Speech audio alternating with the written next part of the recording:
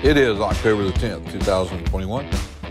I'm Andy, and this is the Minorcan Mullet Report today. And we did swing by today down at the south end of St. Simons, and we got a few shots here.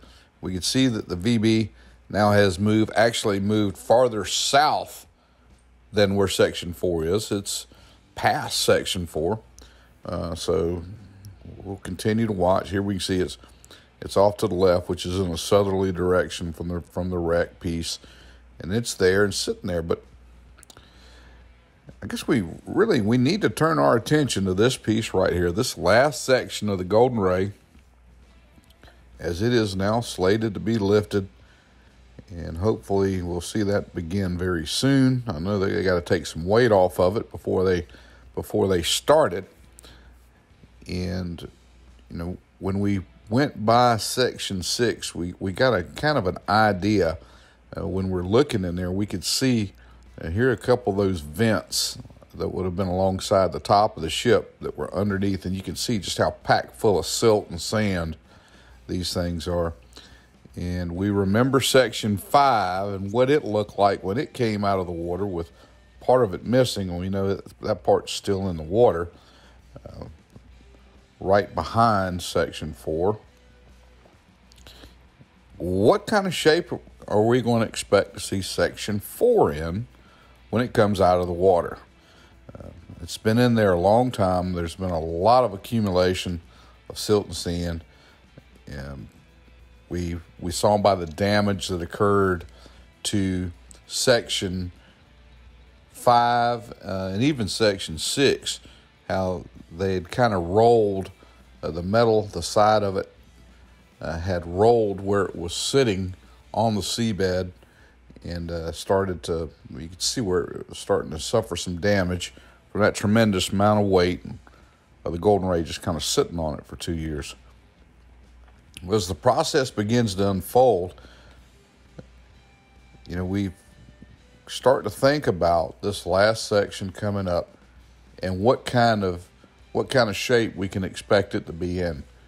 We've had discussion about the strength of the ship towards the top of those roll-on, roll-off car carriers is not as strong as it may appear.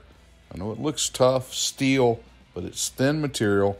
It doesn't have a lot of side bracing or pieces to actually hold those sides of the ship in. There's no significant bulkheads in the ship. It can't be there, again, because of the way the ship has to be loaded. It has to be open for the speedy loading and unloading of vehicles onto its and off of its decks. So it's going to be interesting to see how this plays out when Section 4 is lifted. Do they have an idea of what it looks like? I suspect they do. They have a very skilled crew of divers. I'm sure that it's been looked over, and they have evaluated. Will it stay together? We shall see. That's coming up. I'm very curious what your thoughts are on Section 4 as it begins to come up. The last section, we know there's still some vehicles aren't. Again, the weight shedding has to take place. We're expecting to see that begin soon on that freshly cut end of Section 4. So I guess it's kind of a wait and see, but is it a wait and see and we expect situation? I'm very curious.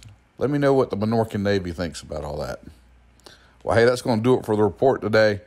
We'd like to ask you, if you haven't done it yet, to click on that subscribe link, give us some thumbs up, and let's start commenting. Let's start the dialogue here about Section 4.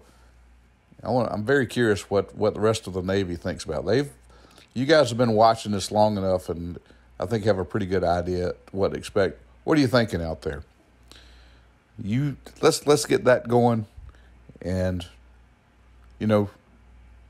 I want all you guys to stay safe out there.